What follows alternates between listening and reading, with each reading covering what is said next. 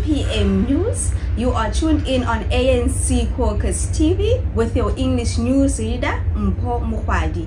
Good evening.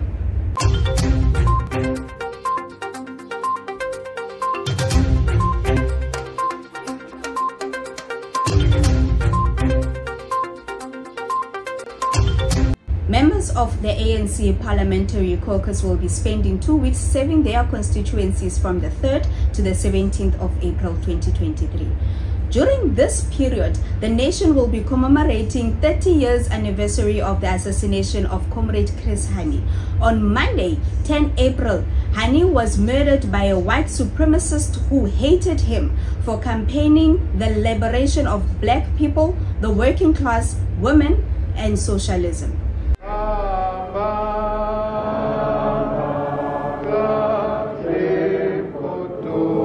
Dawn Park, Easter Saturday, 1993.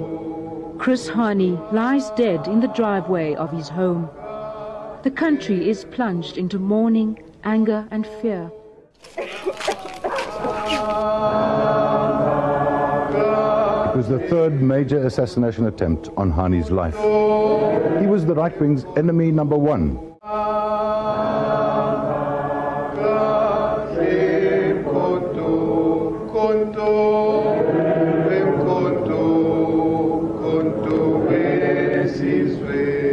The ANC MPs will campaign for quality public service delivery, particularly for the working class and the poor, in memory of the Triple H campaign Comrade Chris Hani led in the 1990s for housing, health, and ending hunger.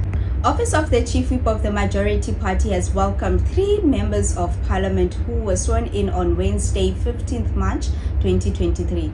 The new MPs are Comrade Mutalani Monagedi, Comrade Thandito Bayas-Pokola, and Comrade Enji Pek. Whip of the Majority Party, Comrade Pemi Majodina, has been attending Pan-African Parliament Committee sittings that has been taking place at its headquarters in Midrand. The sittings kicked off on 6 March and will end on Friday, 17th March 2023. The Pan-African Parliament committees are meeting under the African Union theme of the year, the year of accelerating the implementation of African continental free trade. Last week, the PAP joined the world in celebrating the International Women's Day. This brings us to the end of our English news bulletin at 7 p.m. Please catch us tomorrow, same time and same place. Good night.